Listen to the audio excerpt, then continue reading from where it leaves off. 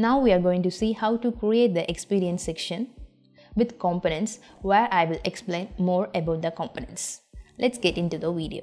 Coming to the design, we have a section of experience and tools. We have a title at the top and some small paragraph at the bottom. So let's create a wrap for both these, and in another wrap we will create this list. So while on hovering this part, this image will display along with this linear gradient. So now let's see how we are gonna make this. Coming to the framer, I'm creating a frame with container with a max width 1200.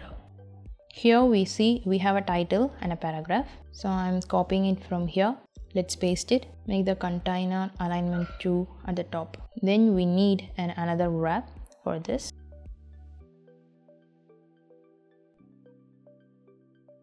Now again inside it we need to create a wrap for this. So I'm creating a frame inside this card wrap, that is card. And next we need the text on each ends. So I'm copying one of the text and pasting inside this card. Let fill. I'm changing the style. Now let me change the text too. And now we need a date in its end. So again I'm duplicating it and I'm changing the text. Now align this text to the right. Okay, we made it. Now we need a line at the bottom. So in the card I'm going to the border.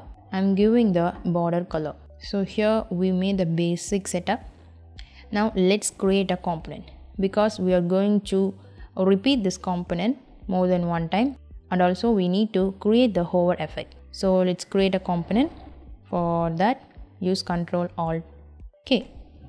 So it will be created. Let's make this variant for desktop. In order to view this, I'm going to here view appearance day mode. Okay, and in the center we need the image. So I'm going to create an image by using the frame.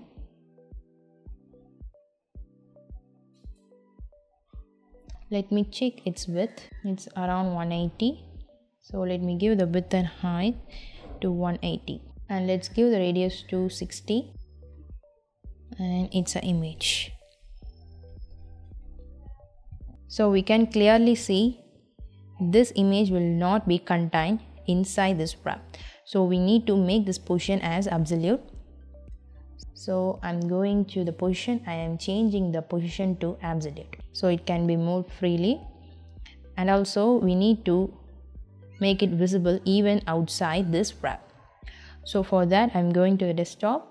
I'm changing the overflow to visible. You got it? Now let's make all these inside another wrap. Let's make it as content wrap, and let's give the height to fit content. The same for this desktop, fit content. Now let's create the padding value at the top and bottom.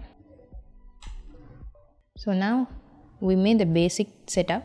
Let's add the image. So I have added the image. Now we need to make the hover effect.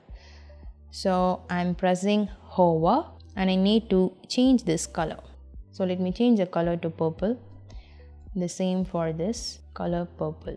And we need to change its angle. Let it be 30. Okay, let's look fine. And we need to add the gradient. So for the content wrap, I'm going to the fill. Let's give the linear gradient and make the direction like this. The color is in green. Let's add 2 more. And for the first one, let's reduce its opacity. The same for the last one, reduce the opacity. And coming to the second, let's give the color to green. The same for this. And let's make the arrangement. And let's reduce the opacity too in order to match with our design. And again, here there is a mistake. So let's bring it closer. Again, add 2 more. Bring the opacity to 0. Now let's preview how it's working. Yes, it's working great. So now we need to change this text and image. So for that, let's see how to make that. I'm creating this text and going to the content, and I'm going to create the variable with plain text. So let the name be text, and I have given this text as a default, so no problem. And for the date, and I'm creating the variable with plain text.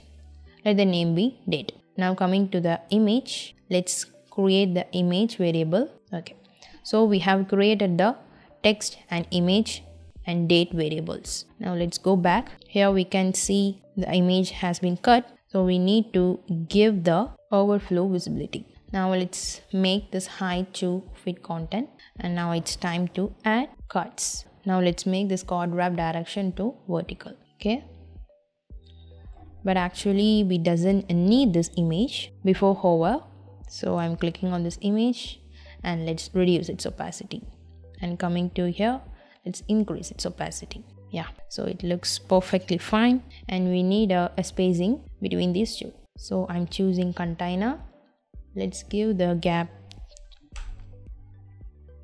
Okay, and also we need to give the spacing at the top and bottom. Already we have a considerable spacing at the top, so let's give the padding value at the bottom itself. So for the bottom, let me give the padding value to 140, and now it's time to change its content. So I'm clicking on the second one, and based on the content which is inside this design, I'm giving here.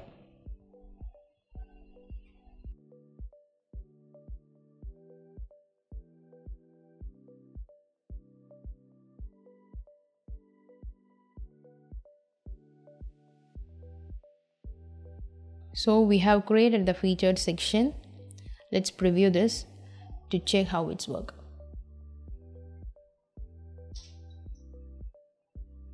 It's working perfectly fine, but we can able to see the gap. So it's because of the gap between these cards. So let's make the gap to 0. Now let's check. Yep, it's working perfectly fine. So we have completed the experience section with the creation of component with more variants. You can always walk through by checking out my other videos in the Framer beginner tutorial playlist. Subscribe and hit the bell button so you won't miss anything.